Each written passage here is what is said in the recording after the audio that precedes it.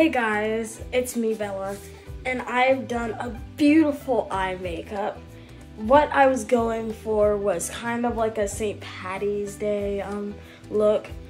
And did y'all hear that from Michelle Obama on CNN?